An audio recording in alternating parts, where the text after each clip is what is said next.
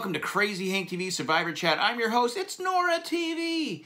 What another crazy episode we had tonight. But before we go on, if you like what we're doing, even if you don't like what we're doing, give us a thumbs up. Subscribe, tell a friend, all that fun stuff. We'd really appreciate it. Now on to the recap.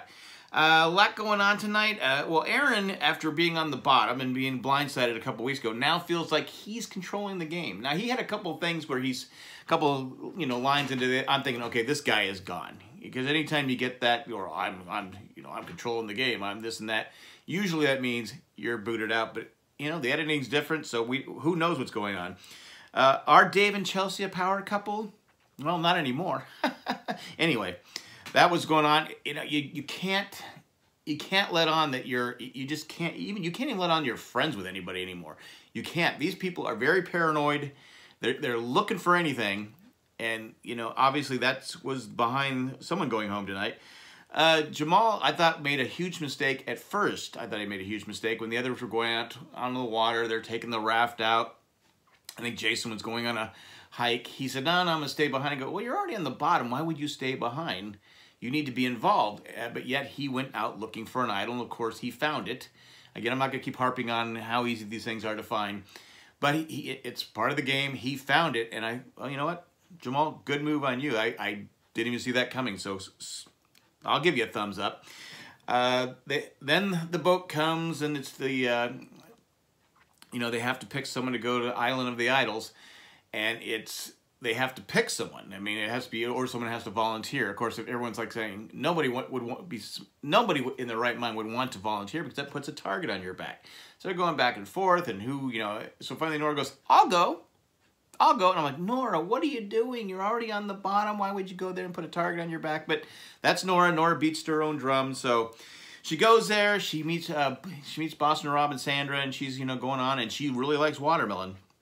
I know it was just editing, but the part where she screams watermelon and the birds fly away, I laughed. I don't know if you laughed, but I thought that was funny. And then the problem, I think, here's the problem I think with Nora has in the game. I don't think she listens.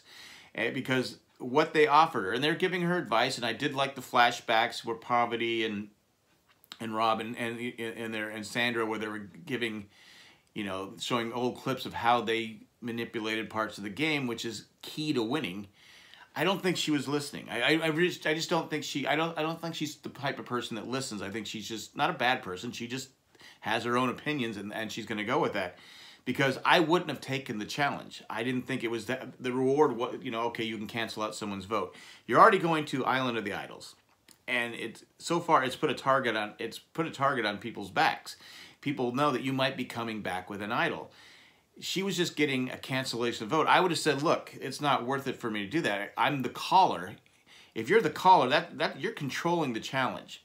If you lose, especially if you're on the outs, that puts a huge target on your back. So I would have said no. And I think I think Sandra was trying to, sorry about that. I think Sandra was trying to tell her to say no, but she wasn't listening. She did it even when they were going away. She's not the right person for this, and on and on. And I go, yeah, she shouldn't be doing this. So she gets back to camp, and her lie, again, nobody's telling them that Sandra and Rob are there. I still don't get it, but it is what it is, because I know Kelly was worried about it. I thought for sure Nora would come back and blah, blah, blah, blah, blah, but she didn't do it. I think she got so caught up in whatever lie she was trying to say. I think what she should have said, she should have told them up front.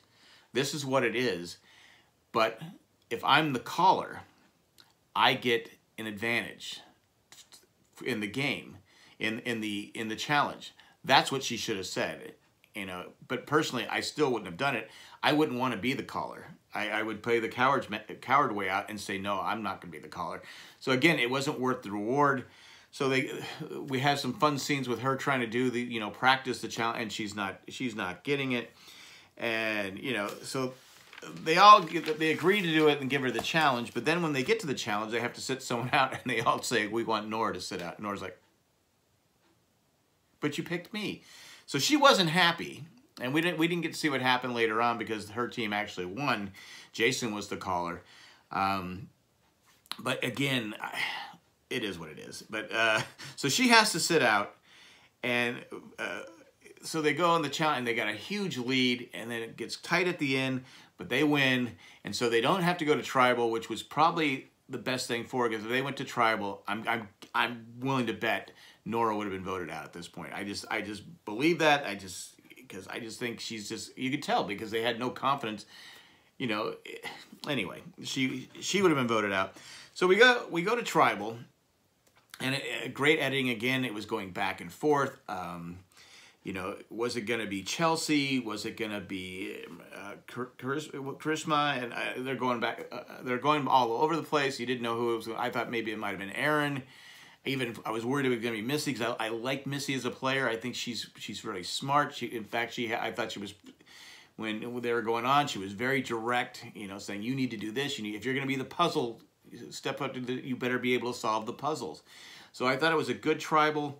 Again, someone goes home with an idol in their pocket. Again, it's not like Vince where he can only use it twice.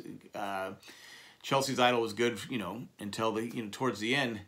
But at the end, she gets blindsided, and she goes home with an idol in her pocket, and it's obviously because she was mixed up. I mean, they thought that her and Dean were going to be a power couple, and it hurt you. I mean, you see it every time. And even though she said, I don't, no, I'm not going to be in the showmance and all that different stuff, I think people knew, and they were worried about her and Dean being a couple. And when they didn't want to vote out Dean, she became next on the chopping block, and she got kicked to the curb. So again, another interesting episode of Survivor. I'm enjoying this season. I hope you guys are too. A lot of strategy going on, a lot of crazy people, a lot going on. Some people, I forget they're even on the show. I mean, Dean, I always forget he's there, but he had a little more airtime this week. But we're going to continue going on and pushing through. And don't forget that we do our Tribal Council podcast, our vidcast, tomorrow night, and that's our roundtable with Christy and JP, and we'll discuss more detail what happened on tonight's episode. And that's all I got. Again, subscribe, thumbs up, share, all that fun stuff. Enjoy your night. I'm out.